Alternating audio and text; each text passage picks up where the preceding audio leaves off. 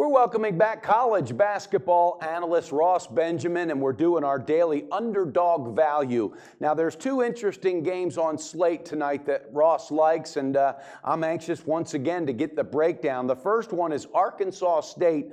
They're getting 14 points against Texas Arlington, and the second game is a very interesting play. Gonzaga, I mean, this is unusual seeing them getting points against a foe like St. Mary's, but Gonzaga is getting 3.5 points against St. Mary's. So first and foremost, Ross, great to have you back with us.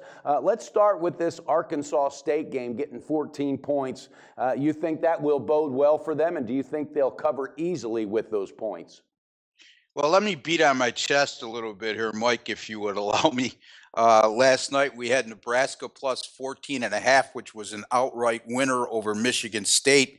The night before, we had Northwestern plus 13. They took Maryland to overtime before losing by just 6, easily getting inside the number. And this is a similar situation as the last two nights. We have an Arkansas State team that's won 6 of their last 7. They're playing with a lot of confidence right now. They're coming off an upset win at home over Arkansas Little Rock in a game. They were a 7-point underdog, winning that game by 3, jumping out to a big lead in the first half and just staving off a furious comeback by Little Rock. This is also a Arkansas State team that's just played terrific defense recently, Mike.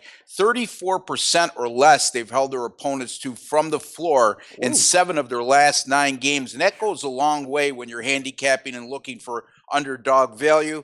And finally, you have an Arlington team here, similar to Little Rock. Excellent record. They beat some quality competition in the non-conference part of their schedule, but they're coming off an upset loss at South Alabama just the other day as a 12-point favorite. And that's the same South Alabama team that Arkansas State spanked a couple weeks back at South Alabama by 22. I'm going to take the value here. I'm going to go with Arkansas State plus the 14 over UT Arlington. You know, and certainly not beating your own chest or whatever. Hey, kudos is out there. Hats off when deserved. And yesterday, when you delivered that game with Nebraska right away, I had thought of that Northwestern game. So that was a great analogy. Perfect. And this could be that situation. Those double-digit spreads have been boding very well for you. Very good point, though, with Arkansas State.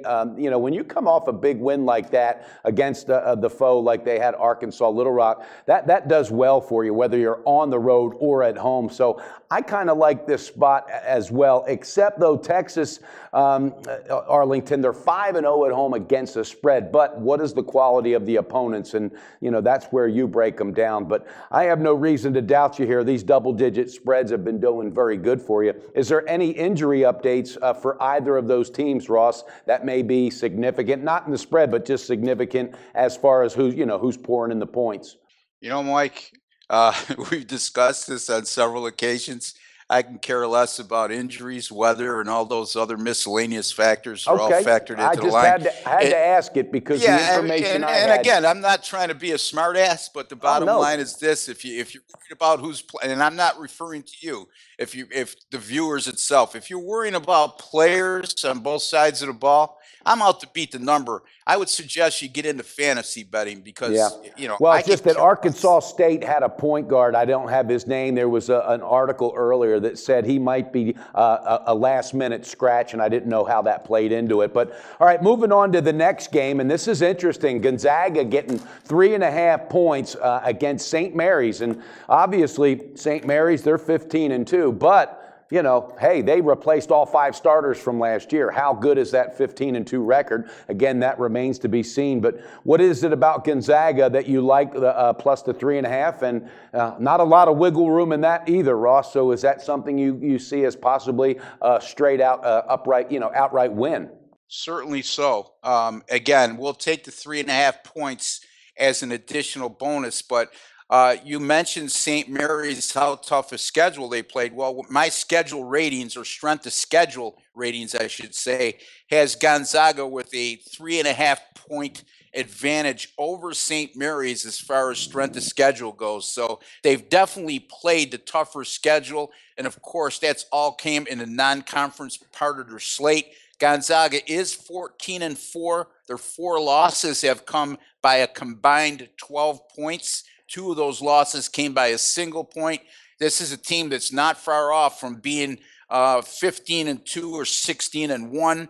They've shot the ball extremely well. We know that St. Mary's is a very good shooting team. Well, give Gonzaga a little bit of accolades as well. 54% or better from the field in 5 of their last 7 games. And Mike, this has developed into an intense rivalry in the Big West Conference over the years. But you know what? Gonzaga has won the last 8 between these teams. So they've sort of staved off a little bit of that intense rivalry where people build this game up as one of the better rivalries in the country. It hasn't transpired as such recently. I'm going to take Gonzaga here, plus the 3.5 over St. Mary's.